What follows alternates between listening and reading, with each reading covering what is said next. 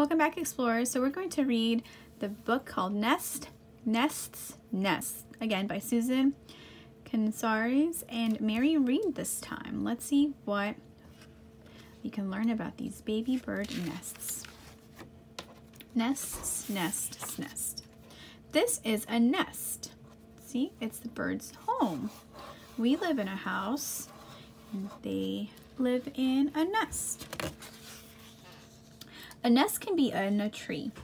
You see up high in the tree, we see the tree branches, and this eagle is in that tall tree all the way at the very top.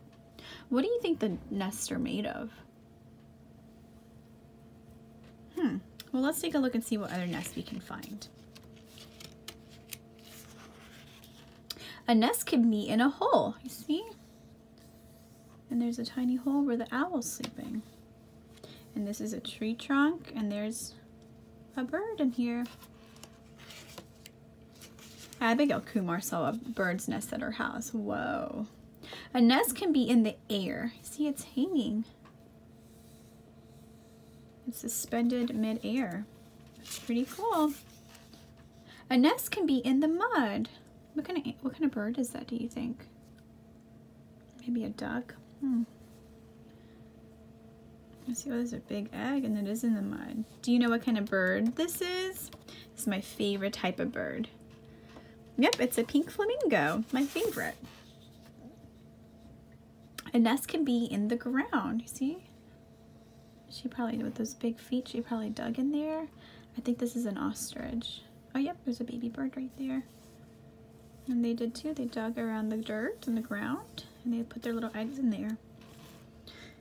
What comes out of the eggs? Do you guys remember what comes out of the eggs? That's right, the birds come out of the eggs. Nests. Oh, these are different kind of nests. I wonder if these are in the trees or in the ground. Or maybe they're hanging kind of nests. What do you guys think? Yeah, it doesn't tell us what kind of nest this is. That was pretty cool. These are their homes. Kind of like our homes. Our home's a little different, huh? We don't live in nests. We live in houses with doors and windows and different rooms. But this is where they live. Live in the mud and things that hang and in those nests. All right, explorers, I hope you enjoyed learning about birds just a little bit more.